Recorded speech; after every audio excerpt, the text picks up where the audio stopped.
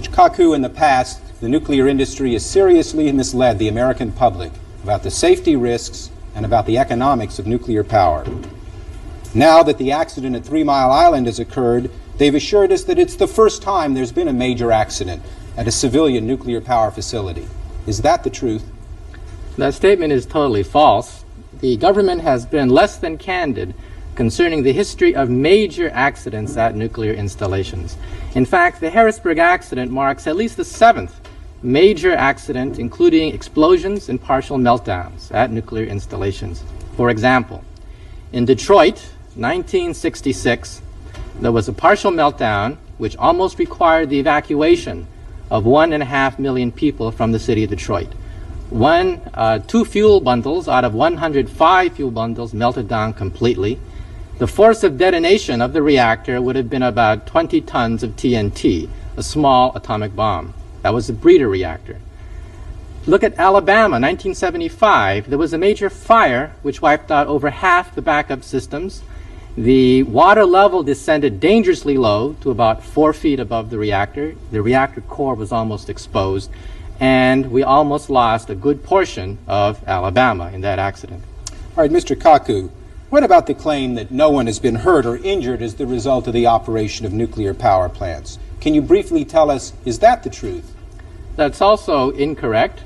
If you look at the recent government reports concerning the 3 Mile Island, the government now concedes that 1 to 10 people will eventually die of cancer in the 3 Mile Island area. Now, that figure of 1 to 10 deaths does not include the workers who were exposed to maybe hundreds of times the normal dose. It does not include the radiation levels recorded for the first, second day, and it does not include other forms of radiation recorded at the site. So you see that that figure is probably on the low side, and the National Academy of Sciences has recently published a report stating that there will be 2,000 deaths due to cancer before the year 2000 due to the generation of nuclear power. Finally, the nuclear industry tells us that after 3 Mile Island, they've learned their lesson, and now nuclear power plants will be safe. Can you briefly tell us, is that the truth?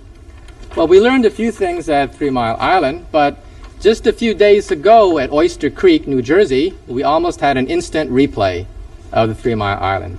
The same operator error, the same misreading of the gauges, the same failure of a valve, and in this site, the water levels again became dangerously low, about 5 feet above the core. Now, this is not to mention the nuclear waste program, which is also unsolvable.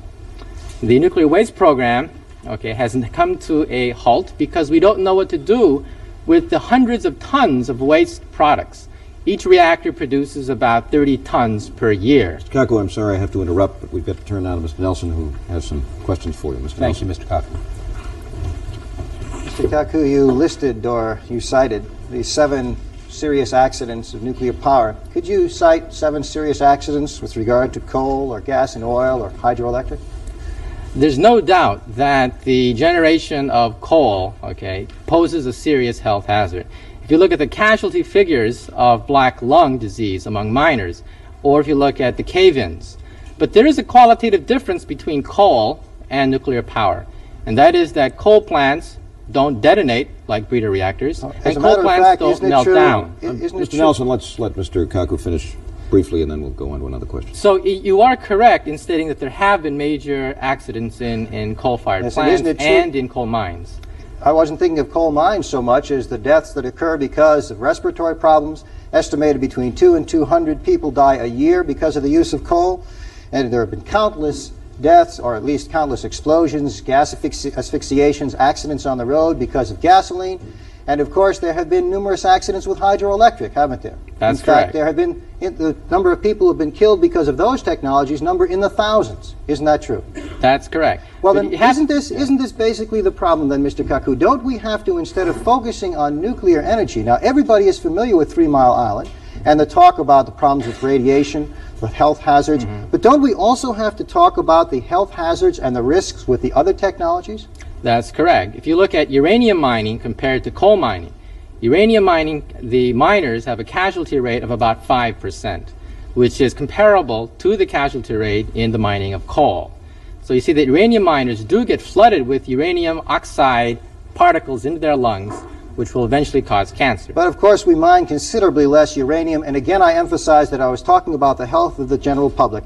Let me talk now about the question of radiation. Do you think that there is a risk of radiation because of the ordinary operation of nuclear power plants? That's correct. In the operation of nuclear power plants, you do have the emission of radioactive radon, argon, is it a health peptons, hazard? xenons.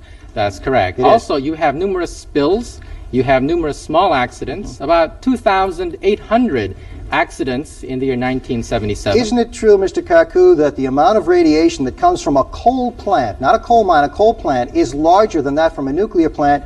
And if the Nuclear Regulatory Commission, the NRC, had jurisdiction over the coal plants, their radiation standard is such that the coal plants would be shut down.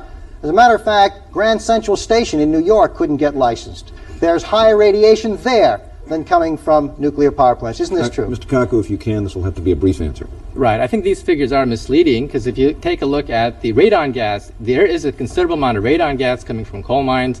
But I repeat, coal mines do not melt down in Class 9 accidents, requiring the evacuation of up to the state of Pennsylvania, according to government reports. Mr. Kaku, thank you very much for being with us in the afternoon. Appreciate it.